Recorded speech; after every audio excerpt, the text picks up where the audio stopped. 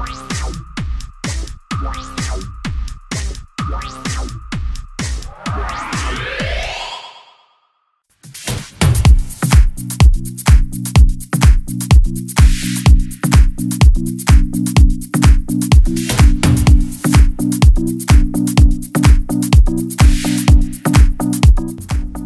what's up? This is Dahlback and you're watching YadorHouseMusic.com.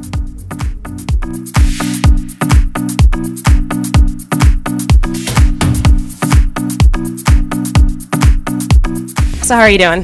I'm very good. How do you like Vancouver so far? I love it. We were out walking today and it's so beautiful. It's European. It's European, really? Yeah. Okay, so you grew up in a family with your mom as a singer and your dad who's drumming. So what influenced you to become into house music? I also have a cousin, Jesper, who's been doing techno for like 15 years. And yeah, I just got into it when I was 15 and started doing it. So what do you prefer more, producing or DJing? You know, it's different worlds. In the studio, I'm like, it's funny because I have all the power in the world in the studio. I can do exactly what I want. But at a club, you know, I have a crowd to look after and, you know, please. But it's, you know, it's amazing. You do one track in the studio the one day and then the next day you play it out in front of people. So, yeah. So what would you say describes your style the most? It's kind of crossover actually. I love to blend all these like even minimal stuff with house music and techno and maybe even trance. And now like everything is so combined and crossover that, you know, trance DJ play house tracks and the other way around. So yeah. So right now there's a lot of Swedish DJs that are amazingly popular right now. So what's the trick? What's the house music scene like in Sweden, and how are you guys rocking the world right now? Well, the scene is quite boring. All the clubs it's not happening. But it's because, you know, we have darkness so much every year. Like winter time, the sun never goes up. So we need to do stuff. So people are in the studio in winter time. I'm in the studio from 8 to 8 probably, and everyone's like that. So I guess we're just pushing it. So what are some producers or artists that you'd like to work with in the future? I mean, I don't really like working with other people in the studio because I'm really control freak. But I just did a track with Avicii that is out now. And that one worked out well actually, but I'm mostly alone in the studio. I need to be super concentrated and just do whatever I want to do. And when I have people there and they tell me like almost what to do, I get really like, well, get out, you know. I want to do it myself. So we've got Avicii coming here in a couple of weeks, and so can you tell us a secret about him? Well, he's just super young and, you know, really nice guy, and he's really talented, and he's been working at his home studio for ages, and, you know, now he's coming along and he's got a massive track, Romance. It's just everywhere, and yeah, he's gonna be huge. And so what's a festival that you'd like to play at? I just did a really good festival in Belgium called Tomorrowland, which is 50,000 people on the stage, and yeah, it's actually amazing. But I heard some of these, what's that, Electric Daisy in US?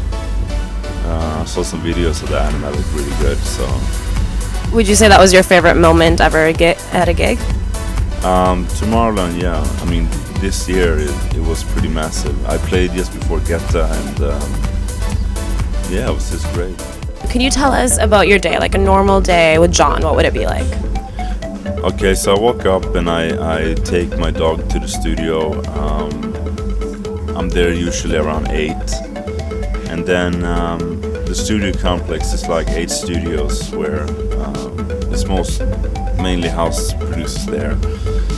So we all meet up and go to each studios and work on a track, and then we go to lunch.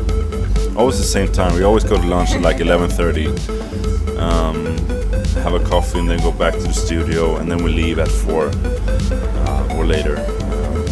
Yeah, and then I, have dinner and play video games or whatever. Nice. What kind of video game? I'm a huge Call of Duty freak, actually. I'm just playing multiplayer like crazy. Is that your biggest secret? Oh yeah, I mean, it's not a secret. I mean, I'm online there, so I guess the next step is to buy one of those like microphones and start talking with these. It's only me and these 11-year-old kids probably playing, so it's not that cool maybe, but it's fun. And so, what do you think house music is going to be like in the next year? It's always impossible to predict because one track is always changing everything. And I don't know, maybe it goes back more to the roots, like old school house music, which I love. So hopefully it goes in that direction. And who would you say is the next big thing that people should look out for?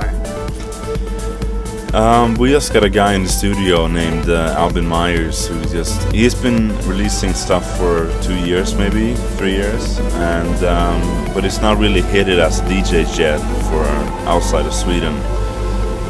So I'm just kind of hoping for him to go out there, and I'm taking him on board on some gigs I'm doing in Europe.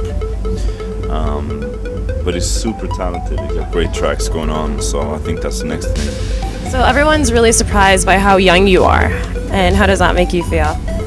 I mean, I've always been the young one. I started out I had my first record out when I was 15, and I'm 24, and I've been already in the business for 9 years, and I don't think people care nowadays. Comes 19-year-olds who release records, and but before, when I was in the beginning, I was always the young one, and people was like, yeah, he's so young, and They didn't take you very seriously. no, but I guess I proved myself now. So, what are you working on right now? What could we expect out of you next? I'm just focusing on getting a lot of singles out there. So I just had the Avicii track out, and I think in 2 weeks I have a track called Olympia, which is going to be released. And yeah, a few big ones coming out after the summer, so I'm really excited.